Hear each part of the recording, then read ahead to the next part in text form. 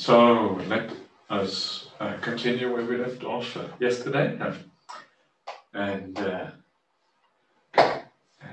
you may remember we were talking about the idea of defilements that are to be given up by seeing, dasana, pahatava, asava. And the idea, of course, is seeing is a way of looking at right view. So it's a way of developing right view, of seeing the world in the right way. And then through that, then you abandon defilements, etc. The idea of right view in Buddhism is very broad. And as I've been trying to point out, it is very much the foundation of the entire Buddhist path. It is the first factor of the Noble Eightfold Path, and it is also the root of dependent origination. Dependent origination starts off with delusion, and of course, as you give rise to right view, what you're doing is you're giving up delusion in a sense. So that is what is happening when we practice, when we try to understand and see things more clearly. So because right view is so fundamental in Buddhism, because it is the basis on which everything else is developed, I want to look at this even more in a bit more detail. You could argue, of course, that all the suttas of the Buddha are really right to view. Everything really is about looking at the world in the right way, including how to meditate properly, how to practice properly. But there are some things that are more linked to right view than others. And that is how we should think about the world, the kind of outlook that we should have, how we relate to the things around us. And when we relate to the things around us in the right way, then that changes our values. Our values will always align with how we look at the world. How we look at the world is will give us importance of certain things will become important to us.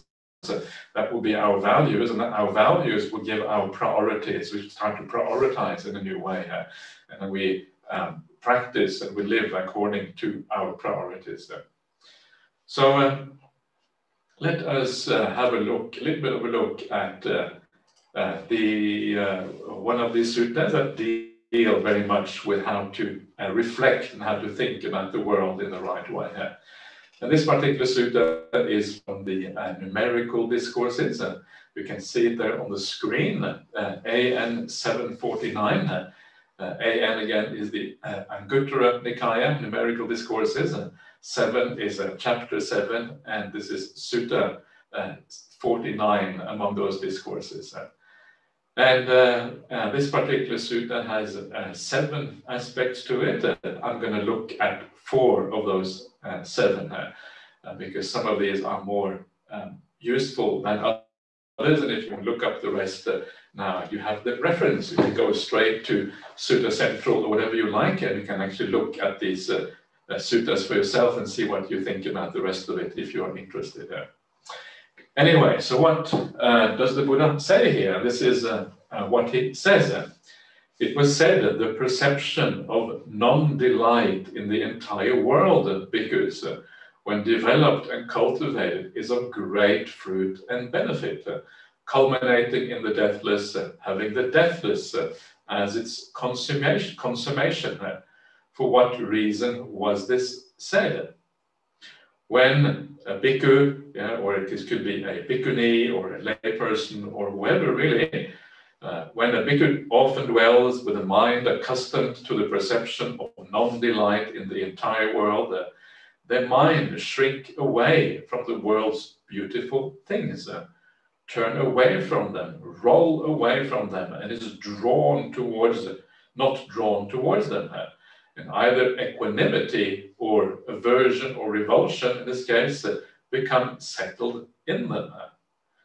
Just as a rooster's feather or a strip of sinew thrown into a fire shrinks away from it, turns back from it, and rolls away from it, and is not drawn towards it, so it is in regard to the world's beautiful things. When a bhikkhu often dwells with a mind accustomed to the perception of non-delight in the entire world. So this is a particular way of thinking about the world or perceiving the world, and we see this in a number of places in the suttas. In the Pali, it is called the Sabba Loke Anavirati Sanya, and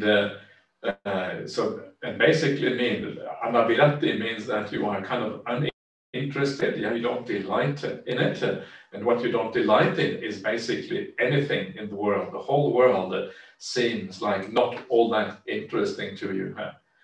And so this, you can see here what it says then, if you actually do develop this particular perception, and what it does, it means that your mind turns away from the beautiful things in the world. You lose your interest for what is happening in the world, and you turn away from that. And of course, this is fundamental. It really allows you to go inside. It allows you to give up the senses, the attachment to that world, and then it allows you to move towards samadhi instead. Because attachment to the world is obviously one of the main factors, as I mentioned yesterday, that blocks us from accessing samadhi and making the mind really peaceful and calm. So exactly how do we do this? What exactly does this mean in practice? And what it means is that the entire external world outside of us ultimately is not really all that interesting. It is contemplating, reminding yourself of the downside of the world outside. And one of the ways of doing this is to ask yourself, well, what are the things in the world that you are attached to? What are the things outside that you would be upset about if it changed, for example? What are the things that are, really matter to you in this world? And it can be many things. It can be certain things in the world that you regard as beautiful, maybe a spot in nature that you find very attractive. And I remember the last few years when I have been to KL visiting the BGF, we went off to one of the little forest reserves. And you walk through the jungle there, and it's very attractive. It's very nice. But it is also impermanent. It is also unreliable. It will change. It will change its shape. Maybe it will become more dilapidated as time goes by. People won't look after it properly, maybe eventually. And eventually it might get torn down. Maybe some dodgy property developer gets access to it. Who knows what will happen in the future? There's one thing we do know, however, it is going to be impermanent. Eventually it is going to be gone. So everything that we delight in that external world, beautiful nature, it could be ideas that we delight in. I mean, Buddhism itself, in a sense, exists in that external world in one way, in the sense that we rely on Buddhist institutions. We rely on the Tipitaka to be available to us. And in that sense, even Buddhism is uncertain. So how attached are you to the Buddhist teachings? How attached are you to having a beautiful place like the BGF Center in KL or any other Buddhist center that you may delight in, or maybe even Bodhinyana Monastery, I don't know, or the BSWA here in Perth, or your monastery in Thailand, or whatever it might be. How attached are you to these things? If these things disappear, if these things were to gradually decline and disappear, how do you feel about that? And so all of these things in the external world, and you have to really ask yourself, what are the things that you are attached to? What about the place where you grew up as a child? When you go back there and everything is changing and kind of disappearing, what does that feel like? Does that feel a bit sad maybe, or a bit difficult to deal with? When I go back to my original home country of Norway, it feels so different. I haven't lived in Norway now for over 30 years. And when I go back, I'm not sure if it is quite the same place anymore. So how do I deal with that? Am I able to just let that go and allow things to be? And so by looking at these things, remembering that everything in that world, anything that you hear, anything that you see, any idea that you have relating to that world, it could be, things like even the way that the country is governed, for example, or whatever it is in that world that you're attached to. It can be the culture that you come from. You know, often we are attached to a certain culture. We think that we belong to a certain culture. And of course, that culture itself is impermanent and unreliable and will only last for so long, and then it will be gone. Yeah, so we are holding on to things that are inherently problematic. So the more you understand that that whole world outside is uncertain, cannot be held on to, the more you feel a sense of, oh, it is kind of almost, it is heavy, you get a sense of repulsion towards all of that, because you know that if you hold on to it, only one thing is going to happen. You're going to suffer because of that holding on. So this is the purpose behind this kind of contemplation. And of course, it is not just the world at large outside, the kind of impersonal world and the impersonal forces. It is also your private world itself will also be problematic. Yeah, our families, our ownerships, and all of these kind of things. And there comes a point when that whole world of the five senses, everything that you get from outside, you realize that that whole world is problematic. It is difficult, and you turn away from that. And to the point where you actually not really all that interested anymore in even seeing and hearing and touching and experiencing that world. All of that seems to you as deeply problematic, deeply a causal force, a causal factor for your suffering. Why? Well, because you're attached to it. And that's why it is problematic.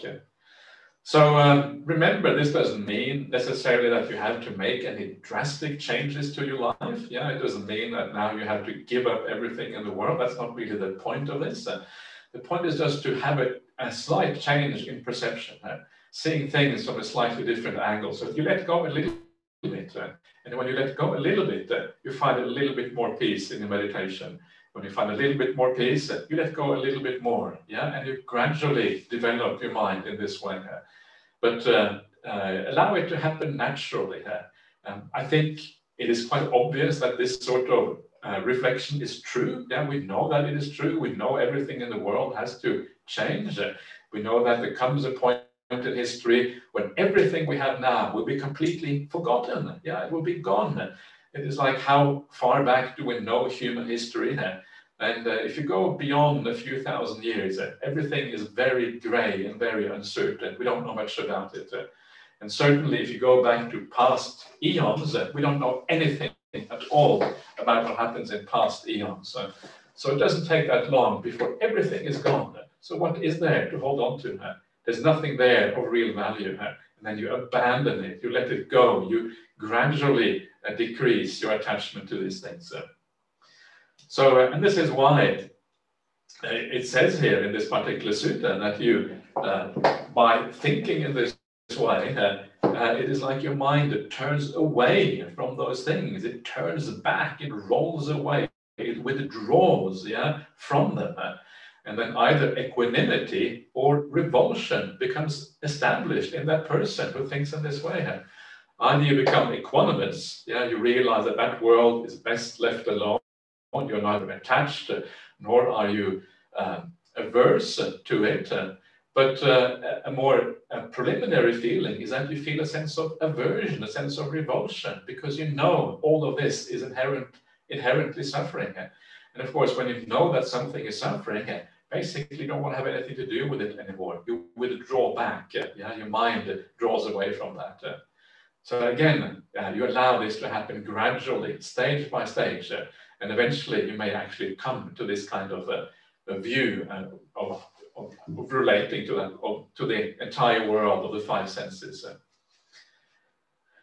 So then you have this nice little simile, yeah, of like a feather. You know what it's like when you put a feather to a fire, the feather kind of curls back. Yeah, it curls back because that is the nature of the feather when you keep it close to a fire. So you have no longer any interest in the world's beautiful things because you understand how inherently problematic they are. And then the Buddha goes on. If, when a bhikkhu often dwells with a mind accustomed to the perception of non-delight in the entire world, if his mind inclines to the world's beautiful things, or if he does not turn away from them, he should understand that I have not developed the perception of non-delight in the entire world.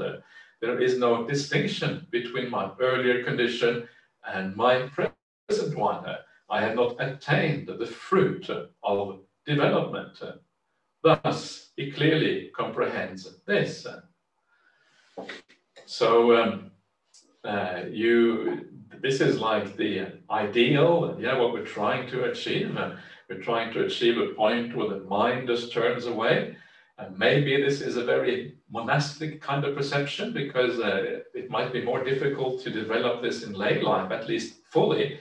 But if you develop it fully according to this, then your mind always turns away from the world. And of course, you can imagine that will make samadhi, make meditation quite easy, because you have no interest in the external things. So it's easy for the mind to turn inside instead. So you can see why this is a very useful perception. But be gentle. It is always so important not to overdo these kind of things. But try to make it a natural progression when you see these things. And then you will gradually, achieve this kind of state where you don't really have that interest anymore. There is no distinction between my earlier condition and my present one. This just means that you are, you haven't really achieved what you're trying to achieve. So, and then it says, then you comprehend this. The idea here is that what is comprehension? Sampajano. So you always have a degree of clarity about what is going on with you. You know whether you're heading in the right way or not. You are clear about how your development of your mind is happening. One of those fundamental parts of Buddhism, sampajanya, clear comprehension, understanding what we're doing and whether it is actually working. Such an important part of the path. You are aware of what is going on, and you understand whether the practice actually is bearing the results that it should be. So you're always monitoring yourself, monitoring your mind, seeing what is happening inside of you. And then the Buddha goes on, but if when you often dwell with a mind accustomed to the perception of non-delight in the entire world, if your mind shrinks away from the world's beautiful things, etc., etc., then either equanimity or revulsion becomes settled in you. And you should understand, I have developed the perception of non-delight in the entire world. There is a distinction between my earlier condition and my present one. I have attained the fruit of development. Thus, you clearly comprehend this. So there comes a point, ideally down the track, when your mind is firmly established in this kind of perception, understanding the non-reliability, the impermanence in all things, how it is always changing, that as soon as you hold on to something, you have a problem, because as soon as you hold on to something, that thing which you hold on to will change and become otherwise. And then you will suffer as a consequence. So the whole world seems non-delightful to you in one way or another because of this. And down the track, you then attain the fruit of that development. And when you attain that fruit, you are clearly aware of what is happening here. So when it was said that the perception of non-delight in the entire world, bhikkhus, bhikkhunis, upasikas, when developed and cultivated, is of great fruit and benefit, culminating in the deathless, having the deathless as its consummation. It is because of this that this was said. I really like this conclusion here, that it is of great fruit and benefit, culminating in the deathless. Of course, the deathless here being basically nibbana. So these kind of perceptions are obviously surprisingly powerful. You may have thought that thinking like this is not going to take you all the way to nibbana. It may seem too much. How can that possibly be the case? But remember that what you are doing here is that you're overcoming one of the biggest problems on the Buddhist path. The biggest problem really, I think, is always attachment to the sensory world. And if you can reduce that attachment, it gives you access to this alternative world of the mind which is samadhi, which is calm, which is samatha, which is this inner bliss and inner joy, which is beyond the ordinary world of the five senses. And this is what this does. It gives you access to that. And once you get to that world of the beyond the world of the five senses, to the world of the mind, then you are very close to Nibbana already. If you remember that famous verse from the Dhammapada, which says that one who has jhana has wisdom, and one who has wisdom has jhana, and one who has both of these is in the vicinity of Nibbana. So, in other words, if you have jhana states, if you have given up the world outside, you already have a lot of wisdom, because you have understood a very large part of the problem in the world. So this perception is developing that wisdom, understanding the drawbacks of the world, seeing the problems of this particular thing. And as you do that, it enables you to move your mind forward on the path. So let's move on to the next perception. And this is very similar to the previous one, but it is a little bit more broad, perhaps. So let's see what this one says. It was said the perception of impermanence, because when developed and cultivated, is of great fruit and great benefit, culminating in the deathless, having the deathless as its consummation. For what reason was this said? When a bhikkhu, bhikkhuni, upasaka often dwells with a mind accustomed to the perception of impermanence, then their mind shrinks away from gain, honor, and praise, turn back from them, roll away from them, and is not drawn towards them, and either equanimity or revulsion becomes settled in them. Just as a rooster's feather, again, or a strip of sinew thrown into a fire shrinks away from it, turns back from it, rolls away from it, and is not drawn towards it. So it is in regard to the world, to the gain, honor, and praise, when someone often dwells with a mind accustomed to the perception of impermanence. So here we are talking about understanding impermanence in a perhaps not the deepest sense. This is more like a more ordinary idea of impermanence. Later on, I will talk about impermanence when it is developed in meditation practice, seeing the mind as impermanent, seeing the body as impermanent. But here it is more like understanding impermanence in a way which, again, detaches us from the world, which makes the world seem less interesting. And here it specifically focuses on gain, honor, and fame. Labha, sakkara, siloka in Pali. Labha, gain. And sakkara is like honor and people, whatever. And then praise, which is siloka, which also means like fame, if you like, or and these kind of things. So one of course, the point behind this is to again understand how everything that we achieve in this world, whether it is things outside of us, the gain that we have, or it is things that have to do with our status. It's kind of interesting how everyone would like to be honored and praised. We would like to be told, you are so marvelous. Wow, we love you. You are such a wonderful person. We love to hear that praise. But the problem is that once you hear praise once, you need to hear it again, because the praise is so impermanent. And if you don't get to hear it again, then you wonder whether they have forgotten about the praise before. So it is like an eternal thing, always kind of looking for these things, again, chasing after them, because you know that they are so unreliable and so impermanent.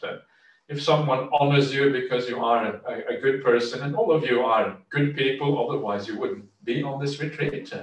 But if people sort of honor you because of your goodness or your good qualities, or maybe just because you are powerful or whatever, then you will need to have that honor reconfirmed again and again and again if you are attached to it. Because after a while, if people don't reconfirm it, you start to wonder, is it really true? Is it still there? And the same thing, of course, is true for gain. The things in the world that we gain, the things that we have, all of that too is obviously, this is impermanent, just as we were looking at the non-delight in the entire world in exactly the same way. Everything that we own in this world is going to disappear. And this is such a useful thing, yeah, the idea, why are we so obsessed with these things? Why are we obsessed with people honoring and praising us? Why does it matter so much to us?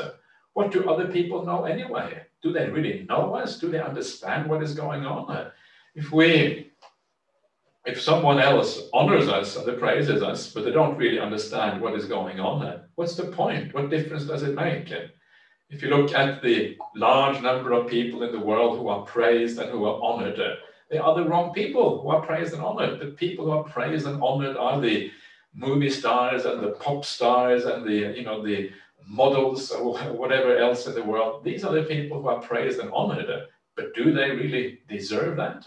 Do they have the qualities of someone who really deserves to be praised? And the people who really do deserve to be praised in the world, the people who have a beautiful character, who have a heart full of loving kindness, who are virtuous in the world, who really know how to live well. People like the Buddha, people like, one of my great heroes like Ajahn, people like the Aryas and maybe many of the monastics in the world, and some of the lay Buddhists in the world who live marvelous lives.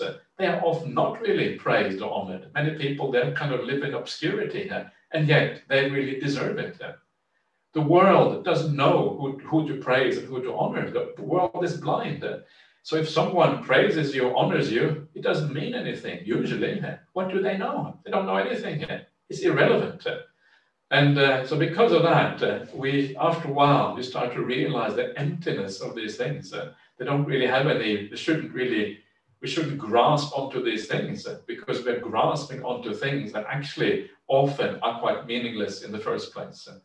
If Ajahn praises you, if the Buddha praises you, if the Buddha says that you are doing really well, which it does sometimes in the suttas, okay, then it has some kind of value. Yeah, that is great. But for the vast majority of things, it has no value anyway. But even if it does have a value, one of the things about this is that it is so unreliable. Yeah, you exist in this life, we exist a few years, and people remember you for a short time, and then you die. And when you die, you cannot take the honor and the praise with you. The honor and praise belongs to this world. And a generation or two after you have passed away, after you have gone, then all of that honor and praise, all of that gain, your entire name, your entire history as a person will be erased from the history of humanity. Nobody will ever remember you again. You won't exist anymore. Yeah, it's all completely gone. It is not only impermanent, it fades away and leads to complete cessation, as if you never existed in the first place. So why are we obsessed with honor and praise now and gain now, if we know that down the track is going to be completely erased? It is not something that we can hold on to. And if we cannot hold on to these things, then it is crazy to attach to them, because we know they're going to be taken away from us. So everything in this world, when we talk about the Sabba Loka Anabhirati Sanya, we are talking about the beautiful things in the world, we're talking about the things that we are attached to in the external world, but here we're also talking about the inner things, the honor, the praise, the kind of the status that we have, maybe our education, we feel honored and praised because we are educated or we are intelligent or whatever it is, but all of that is utterly unreliable. So you withdraw from that, you turn away from these things. You don't allow them to really matter to you because you know you cannot take them with you anyway. Things change so fast. One day you're intelligent, another day you become more stupid. Yeah, intelligence is always changing in this world. And as you do that, you let go of these things and you don't actually hold on to them anymore. Equanimity is established about these things. And you may even have an aversion towards them.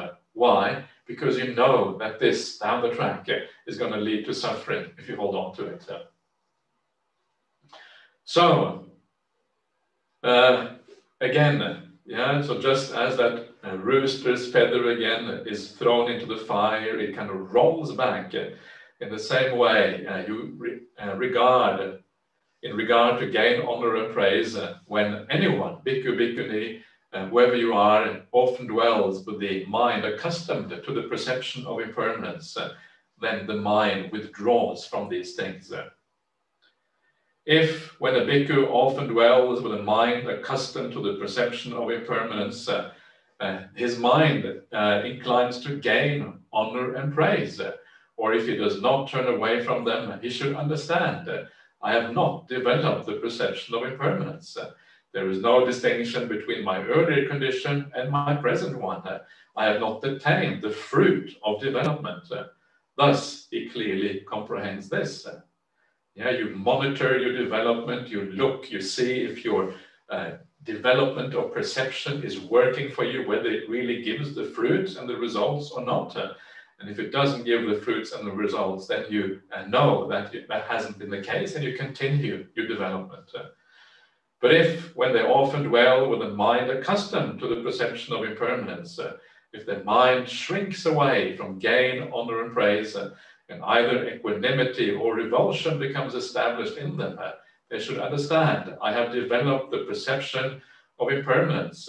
There is a distinction between my earlier condition and my present one. I have attained the fruit of development. Thus, you clearly comprehend this.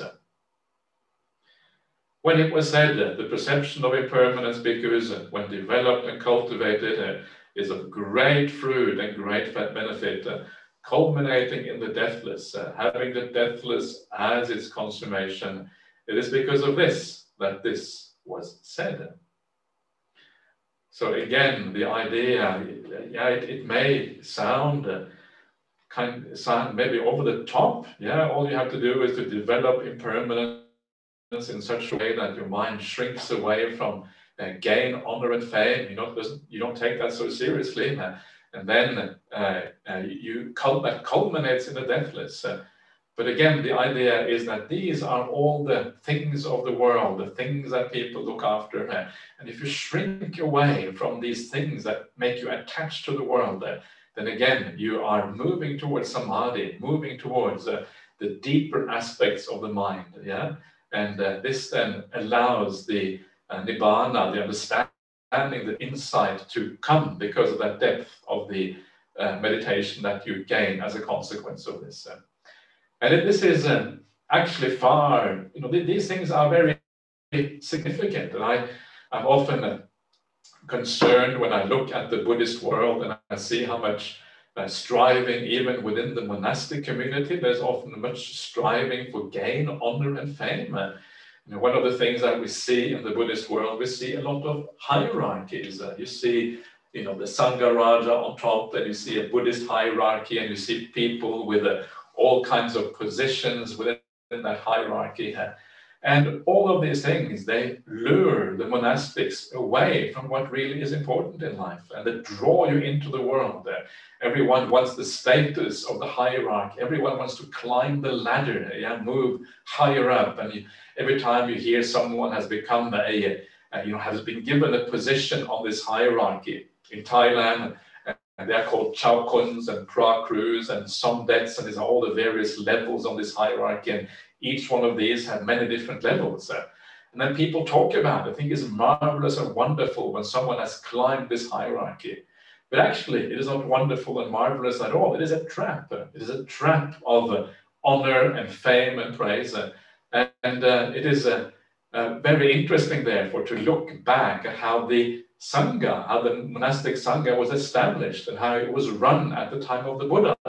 It was a completely flat organization. There was no hierarchy. There weren't even abbots at the time of the Buddha, let alone the Sangha hierarchy. And I think there are many, many reasons for that. But one reason is because this detracts, it destroys our ability to practice the path properly.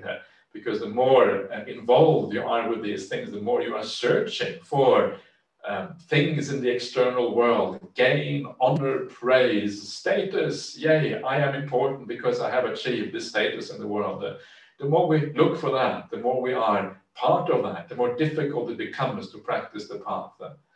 Of course, there are people in this world who have these statuses and who are given these titles, and it doesn't really affect them. Yeah, it doesn't affect them because they have gone beyond that. People like, you know, Ajahn in Thailand, very famous meditation teachers, and they're often honored by the king. Some of these famous meditation teachers, but for a lot of people, it is a trap. It holds you back, and it makes life very difficult when you are in these kind of positions. So I don't know. I personally think the Sangha would be much better off having a more flat structure, not so much hierarchy. But it seems like it is one of the things that we do as humans. We seem to like to create hierarchies, yeah, building up these things. And then as a consequence of that, we then end up being trapped by the hierarchies that we create. We create our own trap, and then, of course, we destroy so much of the potential for the Buddhist path and the Buddhist practice.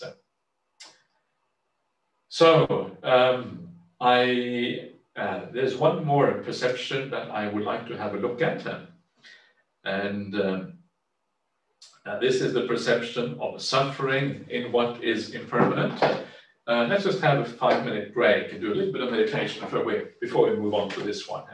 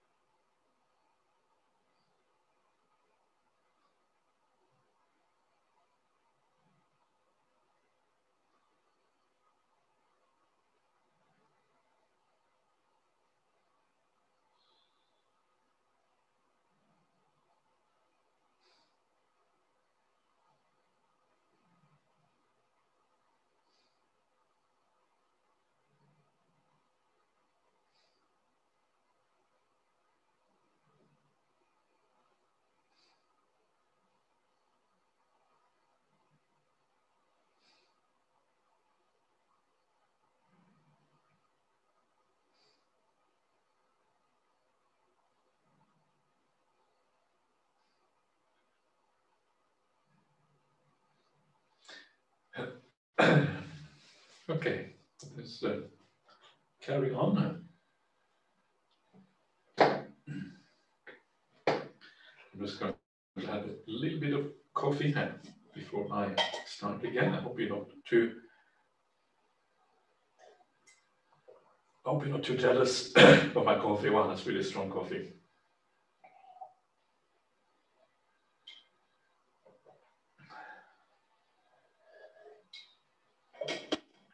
Okay, so let us come to this last one. And this is the perception of suffering in the impermanent. Yeah, the suffering in whenever something is impermanent, it is unreliable, it is out of control, and then there's always going to be suffering in that. And this is one of those beautiful sequences that you find in the suttas. Yeah, the basic perception is the idea of impermanence that comes first. And we have just had one look at how that perception of impermanence works. But then the continuation of that is to understand that when things really are impermanent, and it's very obvious that they are, yeah, the more you think about it, the more you understand anicca. And it's very important to understand anicca in the right way. Very often we use this word impermanence in our lives. And I see this happening with Buddhists very often.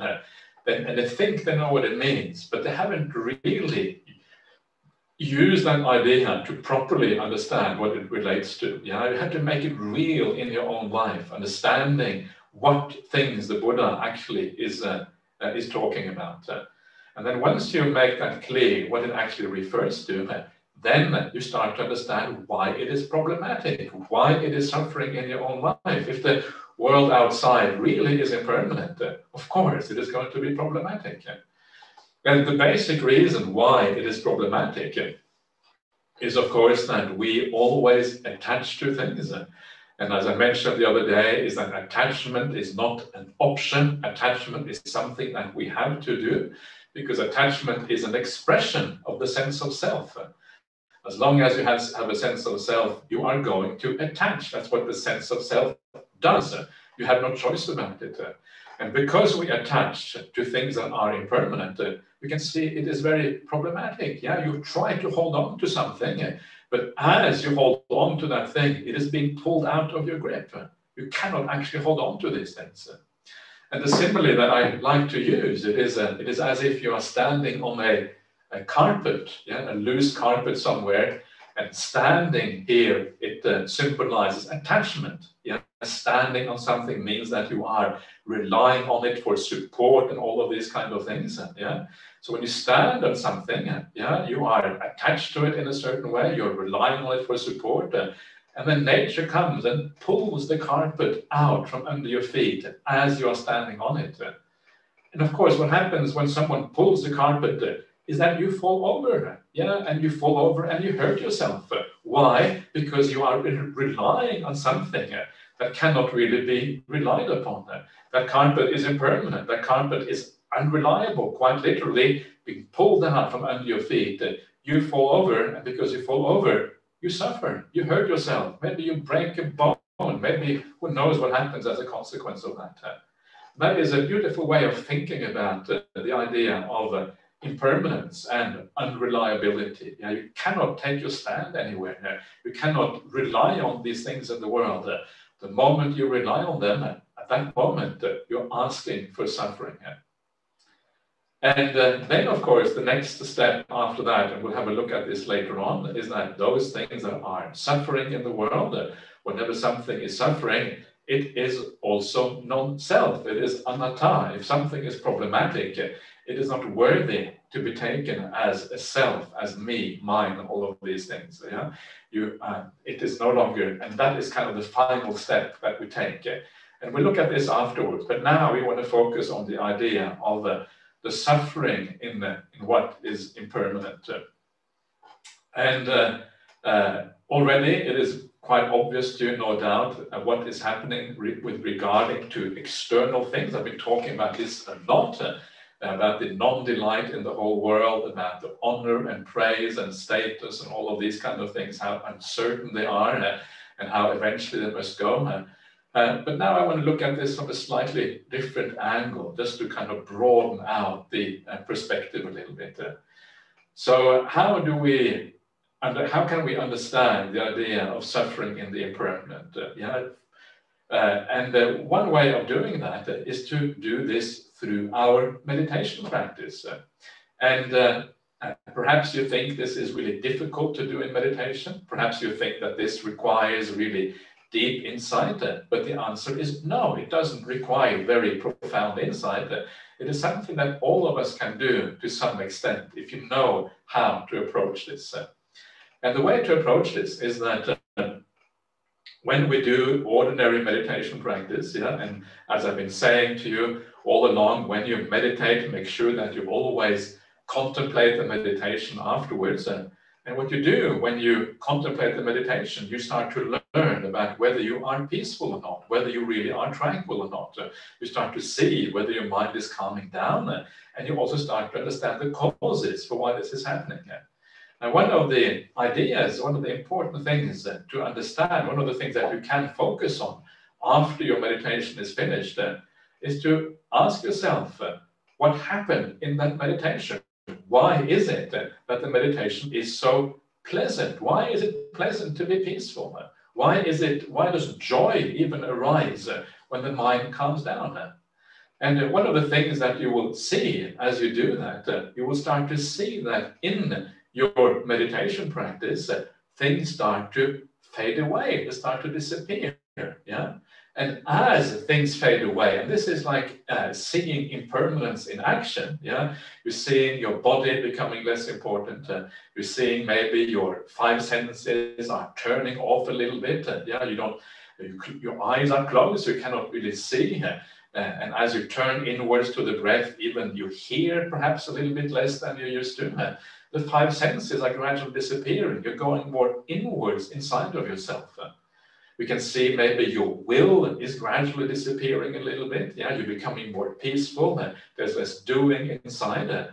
You can see some of the feelings that you have, like the painful feelings in the body, they are disappearing as well. And as these things are disappearing, what is happening is that you feel more happy. You start to feel better now.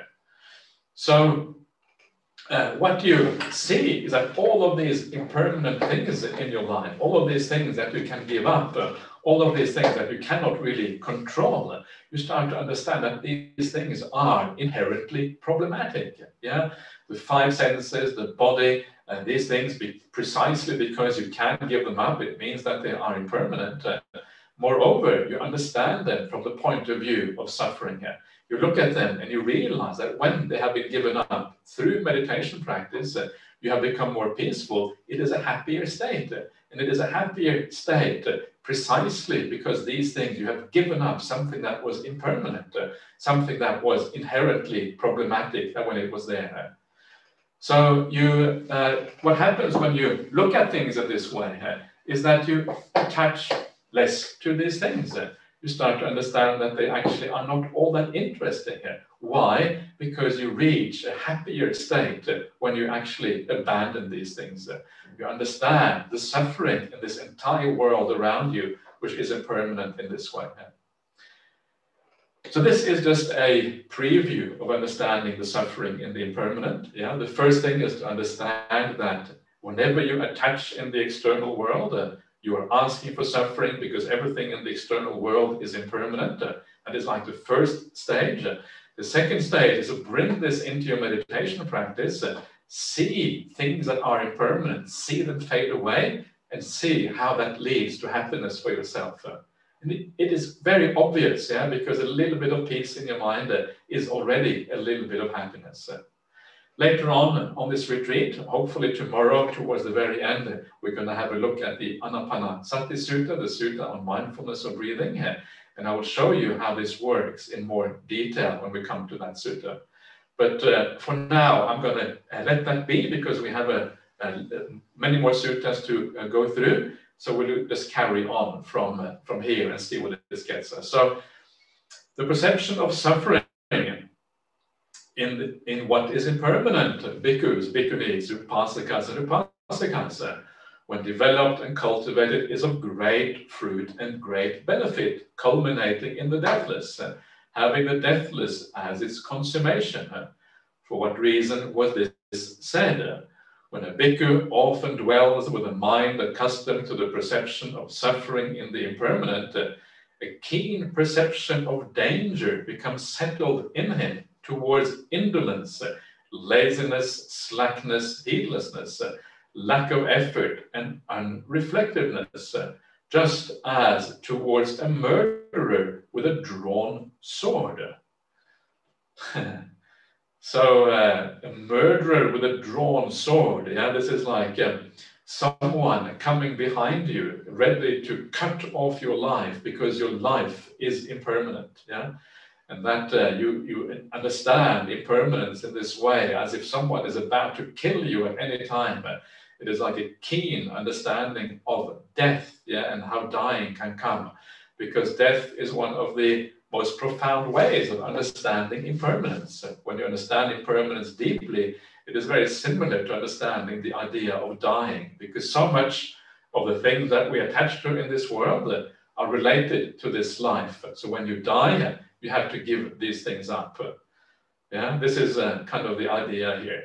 So you can see here one of the great outcomes of this perception of impermanence or suffering in the impermanent is that you become concerned about being indolent and lazy and slack and heedless and unreflective. Yeah? Interesting here that it has the idea of unreflective. The idea that you are always thinking, you're always contemplating your existence. You're asking yourself whether you are attaching too much. You're asking yourself whether your mind is leaning in the right direction. You're asking yourself whether you are using yoniso manasikara, wise attention or unwise attention. Are your positive, your wholesome states of kindness, etc., are they growing or are they going down? You're constantly reflecting on this because you understand that unless you reflect on these things, you will be subject to the suffering that is inherent in impermanence. So you don't want to attach, you want to avoid that, you want to move away from those things that lead to suffering in the world. So you become very careful with how you use your mind. You don't look for beauty in things that are unreliable, uncertain, and you always keep in mind, keep at the back of your mind the right view, the right outlook, the right values that give you the priorities that lead you in the right direction towards away from the suffering, towards greater contentment and happiness with the simple things in life, the simple samatha, the simple samadhi, etc. And the Buddha goes on. If, when a bhikkhu often dwells with a mind accustomed to the perception of suffering in the impermanent, a keen perception of danger does not become settled in him towards indolence.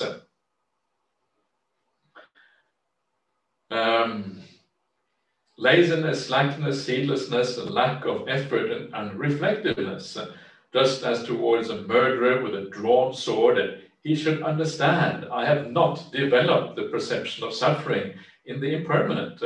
There is no distinction between my earlier condition and my present one. I have not attained the fruit of development. Thus, he clearly comprehends this.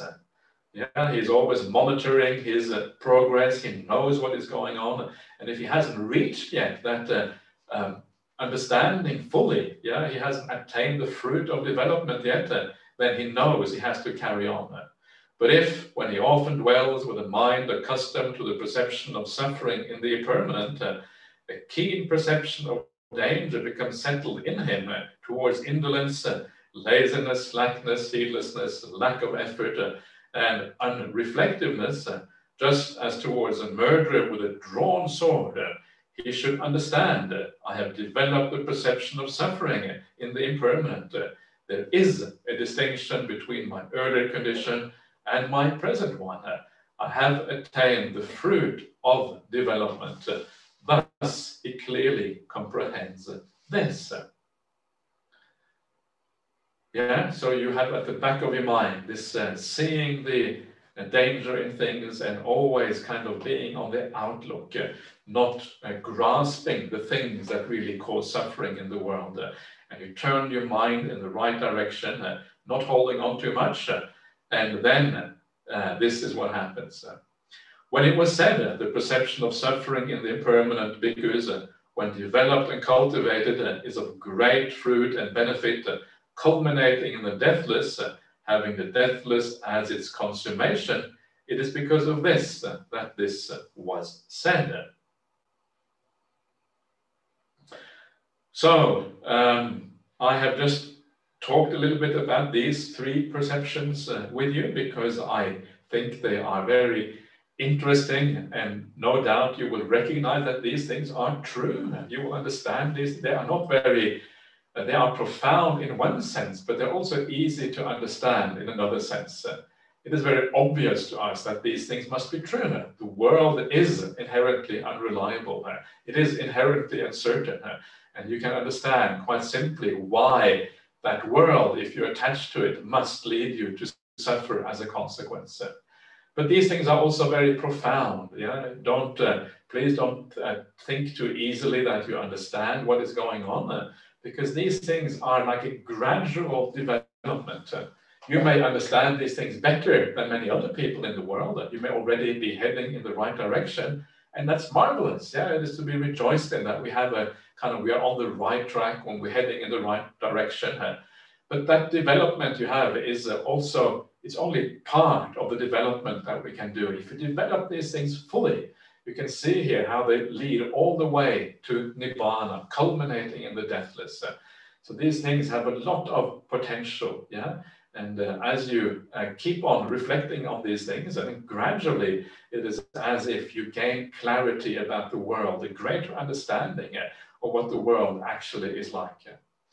To make this even more clear, yeah, to what is going on here, I'm now going to move on to one of my favorite suttas, which talks about this kind of impermanence in much more detail, and the danger in the sensory world in much more detail.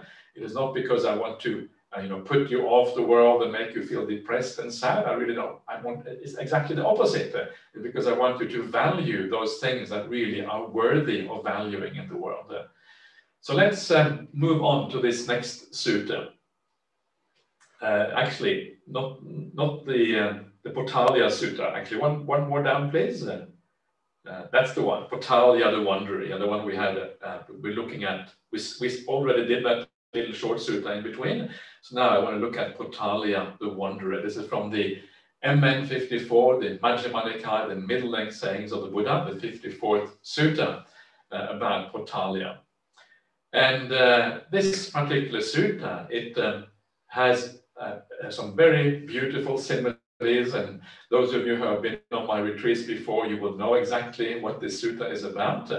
But to me, these similes are so powerful and so interesting. They're worthwhile coming back to again and again and again. And it's interesting. Recently I was in Melbourne here in Australia, and I did a retreat in Melbourne. And of course, there too, I did this Potaliya Sutta. And a number of people, they came up to me and they said, wow, now, after hearing about this sutta for many years, finally now it is sinking in. I'm starting to understand what this sutta is about. Yeah, and this is the thing about these suttas. They are gradual developments. You get gradual insight into these things. So please try to see these suttas with new eyes. Yeah, every time you come to them, try to kind of look at these things. Just enjoy them and listen to them, but see if you can gain a deeper insight every time you come to them. And then they will always be fresh, they will always be interesting. Never think that, oh, I've seen this before, yeah, because the moment you think I've seen this before and you kind of start yawning or whatever, then you lose the potential for insight, for growing in this beautiful and marvelous teachings of the Buddha. So, let's get to this. So first of all, we have a short introduction here, and I'll look at that, and then I will move on to the similes in a second here. So this is, it begins in the normal way, and this is a translation by Bhante Sujato. So I have heard at one time the Buddha was staying in the land of the northern Apanas, near the town of theirs called Apana. Then the Buddha robed up in the morning, and taking his bowl and robe, he entered Apana for alms. He wandered for alms in Apana. After the meal, on his return from alms round, he went to a certain forest grove for the day's meditation. Having plunged deep into it, he sat at the root of a certain tree for the day's meditation. This is the standard way that you often see the Buddha in the suttas. He was living in a certain place, and very often the Buddha would travel around, especially early on when he started out. And he would live near a town. It's always near a town, not in the town, because he would live in the forest outside or in the grove outside. And then he would go in for alms in the morning. He would robe up in the morning, take his bowl, have the alms, eat his food, and then he would retire back into the forest again, going into a forest grove for the day's meditation. And it's interesting that even the Buddha would meditate. You think that the Buddha, he was finished with the path, no need for him to meditate. The Buddha could just relax and not do anything. But no, he would still meditate. And in part, it is because meditation is a pleasant abiding. Even the Buddha would enjoy that because it is peaceful, it is happy. It is not an ordinary life. Always having all this input into the senses is much more painful. But also it is because the Buddha, he often would establish like the compassion meditation, the compassion, the Mahakaruna, the great compassion, and he would establish that in such a way that he is kind of ready to teach people for their benefit. One of the very important aspects of it for the Buddha is that you have compassion for people. In fact, it is important for any teacher really that you try to have compassion for the people you are teaching, because then you will deliver much better what you're doing if you have a sense of compassion. But of course, for the Buddha, it is at a very, very high level. And he often develops this every time, almost every day, to make sure that he has the right attitude to the people around him. So he sits down at the root of a certain tree. Then what happens is that Potaliya, the householder, also approached that forest grove while going for a walk. He was well dressed in a cloak and a sarong, with parasol and sandals. Having plunged deep into it, he went up to the Buddha and exchanged greetings with him. When the greetings and polite conversation were over, he stood to one side, and the Buddha said to him, "There are seats, householder. Please sit if you wish." So here you have this householder, the important, some of the important words here are like parasol and sandals. And the reason why these words are important is because these are words of status in ancient India. If you wander around with a parasol and sandals, it means that you consider yourself to be of a certain high status. So this is, as we shall see later on, this person is a little bit conceited, and this is kind of indicating a little bit that kind of conceit. Still, he was interested in the Dhamma, he was interested in the teachings, and that is why he's seeking out people like the Buddha. So the Buddha, he goes to the Buddha, and they have the polite conversation. You will notice how always the Buddha makes people feel at ease and feel relaxed, and they say, "How are you? Where have you come from? Oh, nice to see you again. I hope you are keeping well, that you have enough to eat," and all of these kind of things that you see elsewhere in the sutras, how they greet each other. And then, of course, very kindly, the Buddha says, "Well, please take a seat, sit down."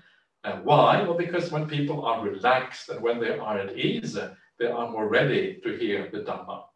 So, please sit if you wish. And he replies, oh, sorry, he doesn't reply at all, because I have cut out the next part of the sutta. There's no reply to that one.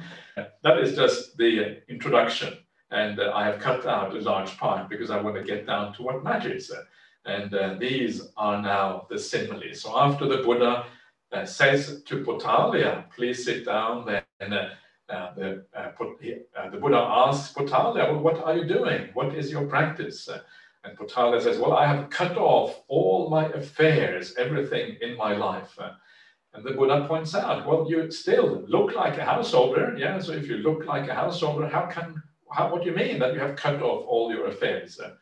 And then Potaliya asks the Buddha to please teach him the deeper meaning of this. What does it mean to cut off all affairs in the Buddha's teachings? And to make this point, the Buddha then gives these similes. Yeah, these similes are a way of showing how to cut off one's affairs. In other words, how to reduce attachment to the world and to move towards the spiritual life and the meditation life in particular. So this is what comes up next. So the Buddha says to Potaliya, he says, householder, suppose a dog weak with hunger was hanging around a butcher's shop. Then a deft butcher or their apprentice would toss that dog a skeleton, yeah, or a bone, if you like, scraped clean of flesh, but smeared in blood. What do you think, householder?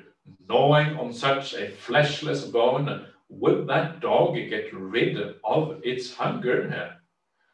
No, sir. Why not? Because that bone is scraped clean of flesh and smeared in blood. That dog will eventually get weary and frustrated. In the same way, a noble disciple reflects. With the simile of a skeleton, the Buddha has said that sensual pleasures, or the sensual objects, if you like, give little gratification and much suffering and distress, and they are all the more full of drawbacks. Having truly seen this with the right understanding, that person rejects equanimity based on diversity and develops only equanimity based on unity, where all kinds of grasping to the world's material delights cease without remainder. So this is one of the famous similes of the Buddha, and you can see this simile in a number of places of in the suttas.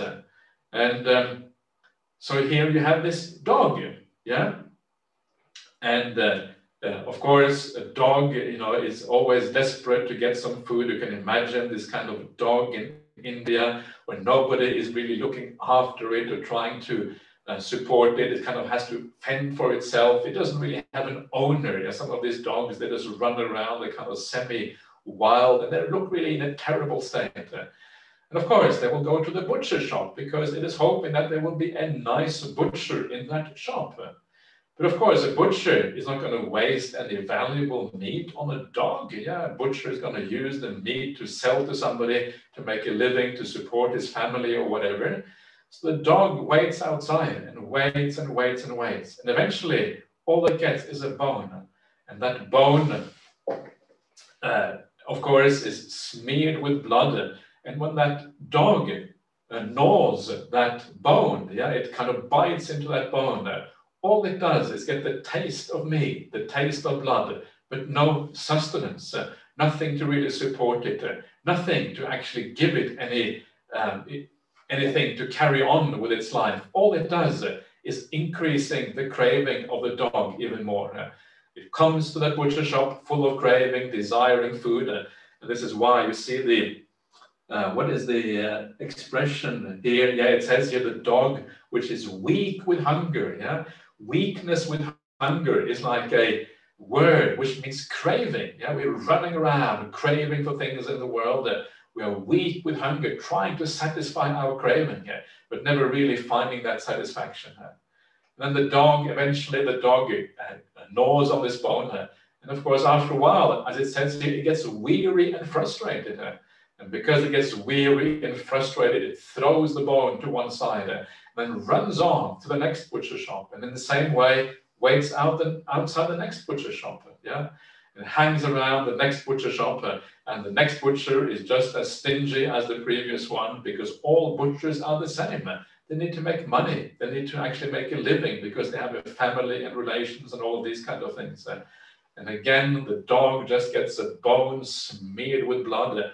Again, the craving gets even stronger because it can taste the blood, but there's no real sustenance. And because there's no real sustenance, the dog is still as hungry, still as much craving as before. In fact, even more craving. Runs off to the next butcher shop. And in this way, the dog keeps on running and running from one butcher to the next one until eventually it dies of old age. And then when it dies of old age, it gets reborn again. And when it gets reborn, it becomes a small little puppy, a cute little puppy. And then its mummy, where does that mummy takes the puppy? It takes the puppy to the butcher shop. And when it takes the puppy to the butcher shop, it all starts over again from scratch, running from one butcher to the next one, again and again, life after life, never understanding that the problem of running, that is actually the problem. The problem of craving is where all of these things start. There is no satisfaction with going from butcher to butcher. And of course, the point that the Buddha is making here is that our lives as human beings are very much like this dog. Yeah, we are running after the things of the world. We're running after relationships, trying to find satisfaction in relationships. And even though that relationship is smeared with blood, yeah, there is some satisfaction in that relationship. You get the taste of something. There is some satisfaction in that. Then at the same time, that relationship itself is impermanent.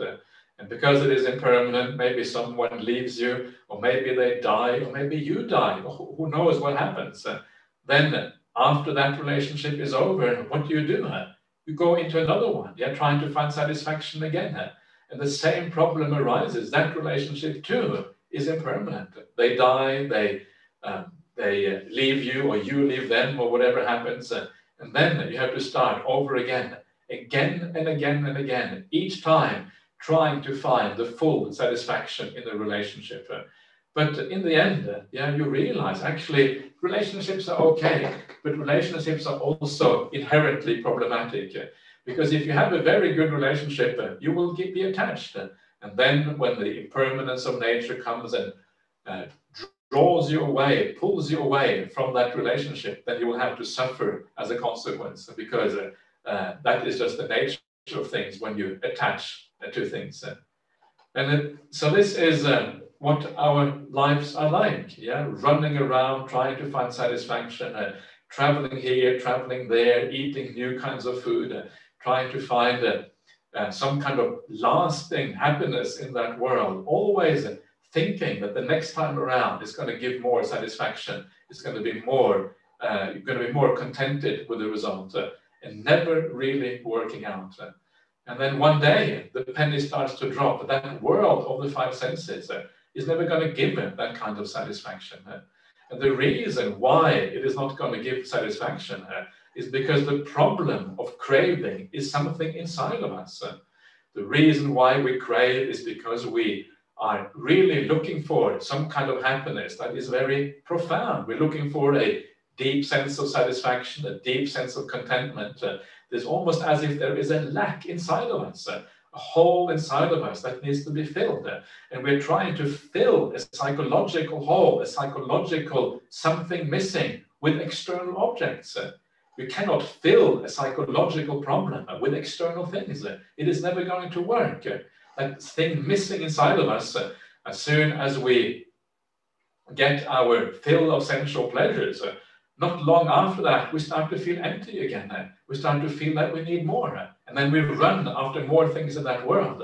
But the problem is really an internal one.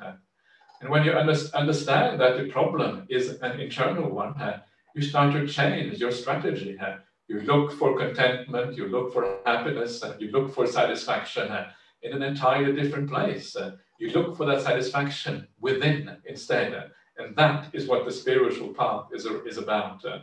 And when you look for satisfaction within, then what you do is you start to understand that you want to build up a happiness inside of yourself. Yeah, a happiness that is independent of external things. A happiness that has nothing to do with craving, with this eternal running around, but actually is inside of yourself. And that happiness is the happiness that comes from kindness. The happiness that comes from generosity, the happiness that comes from stillness and samadhi, by giving up that world which never really can be satisfying.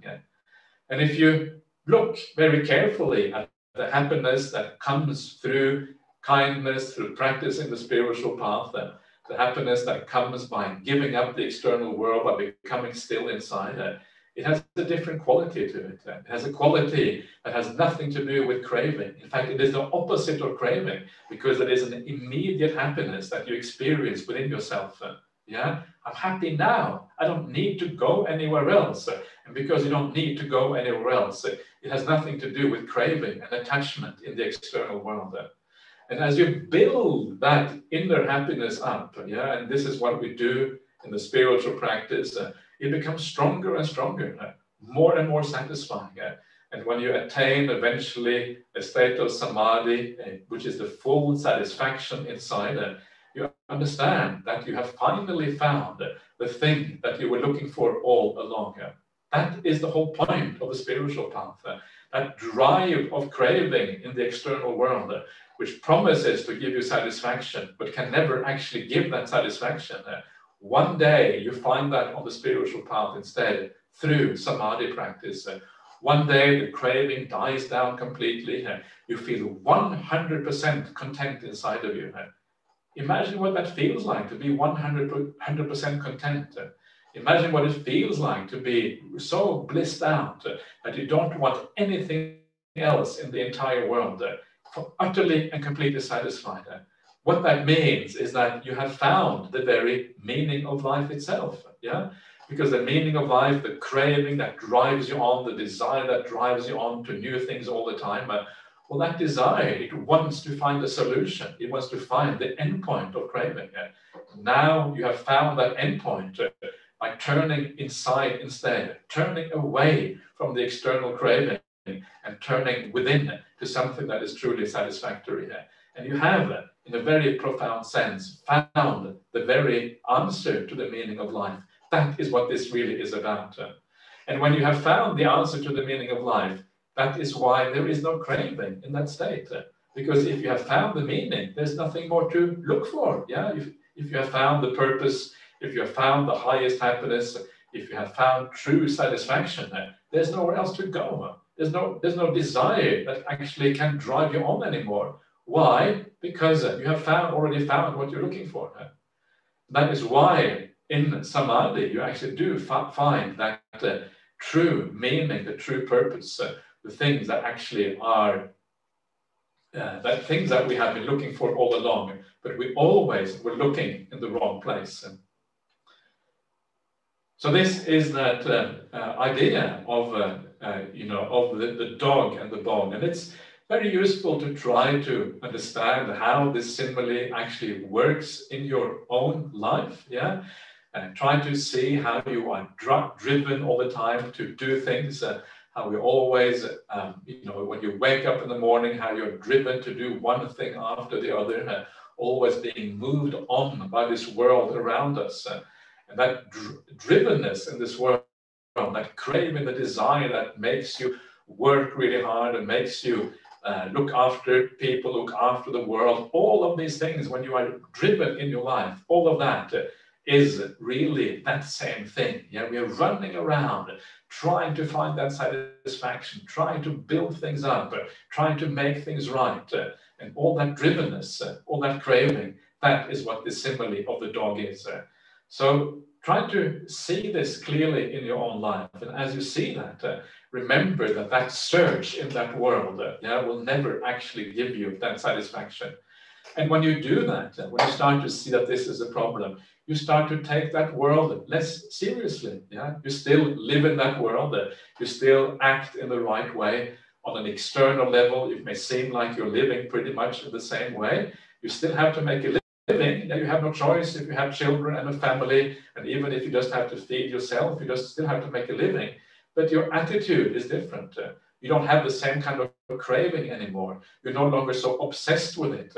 When you work, you don't work just to get things finished. You don't work to try to satisfy your employer, because if you satisfy your employer, then you will be happy. No, you work in a mindful way, in a smart way, yeah? And you don't really care so much even if you get fired, or even if other people don't appreciate what you're doing. It doesn't matter so much to you anymore. Why? because you know that the satisfaction in life is not to be found there.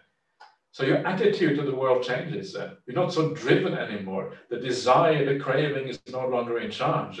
Instead, what is in charge is the right view, the understanding where that satisfaction actually can be found.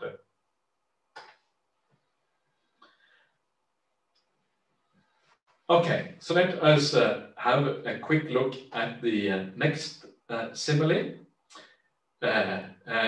This one is also, I think, a very profound one, a very useful one to keep in mind. Suppose a vulture or a crow or a hawk was to grab a lump of meat and fly away. Other vultures, crows, and hawks would keep chasing it, pecking and clawing. What do you think, householder, if that vulture, crow, or hawk doesn't quickly let go of that lump of meat? Wouldn't that result in death or death-like suffering for that bird? Yes, sir. Yeah, and then the Buddha says, in the same way, a noble disciple reflects in this way, with a simile of the lump of meat. The Buddha has said that sensual pleasures give little gratification and much suffering and distress, and they are all the more full of drawbacks. Having truly seen this with the right understanding, they reject equanimity based on diversity and develop only the equanimity based on unity, where all kinds of grasping to the world's material delights cease without anything left over. So here we have this, actually I didn't really fully finish off the previous passage, because I should really have talked about that last part as well, the idea of truly understanding the problem, with running around like a dog, and then rejecting the equanimity based on diversity and developing the equanimity based on unity. What does that mean? And it's actually an important point. So the point of that is that because you understand the problem in the world, understand that the world is always going to be problematic. There's nothing in that world which is really interesting. You actually, eventually, you reject that world entirely. And it is not enough just to have equanimity with regard to that world. You have to go deeper. You have to find, as I mentioned before, satisfaction somewhere else on the spiritual path. That is why you let go of the equanimity based on diversity and you develop the equanimity based on unity instead. And when you have that equanimity based on unity, all kinds of grasping to the world's material delights, they cease without anything left over. So this is the final point. This is the final purpose of these kind of reflections, that you stop grasping to the world's material delights because you understand they cannot deliver. They cannot actually give what you're looking for. So every one of these similes, they have the same conclusion, where you give up grasping the world's delights because you understand the limits of these things, and you move instead towards a more profound experience of the world, a more profound experience of reality. That, of course, is the experience we have through meditation practice. So I was going to talk about the simile of the lump of meat,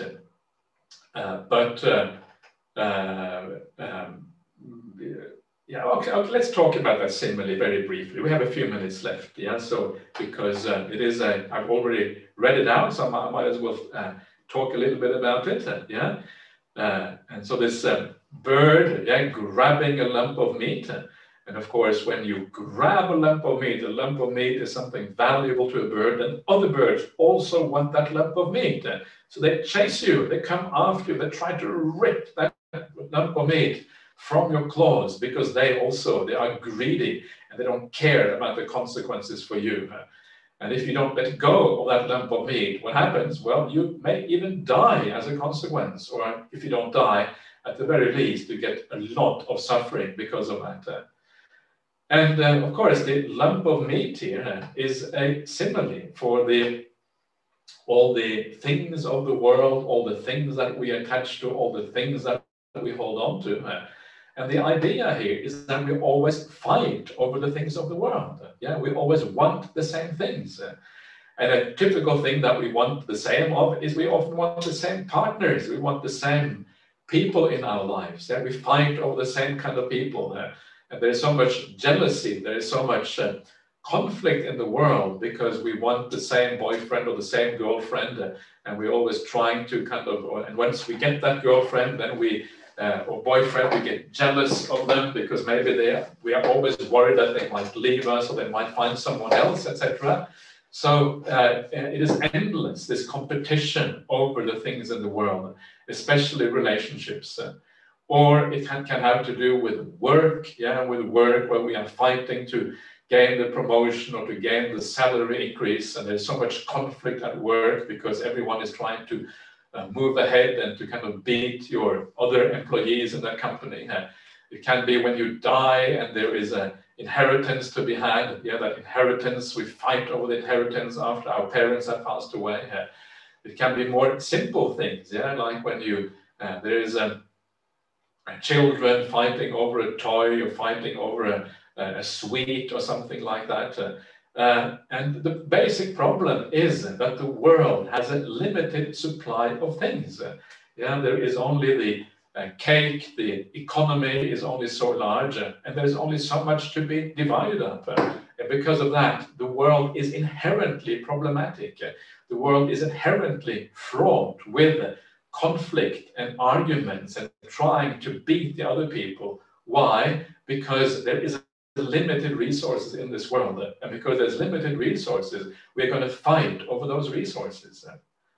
And the reason why this is so interesting to me is that it shows you that the world outside, the world of the sensory objects around us, it is inherently full of conflict, inherently full of rivalry, inherently full of violence and all of these kind of things. Why? Because we want the same things.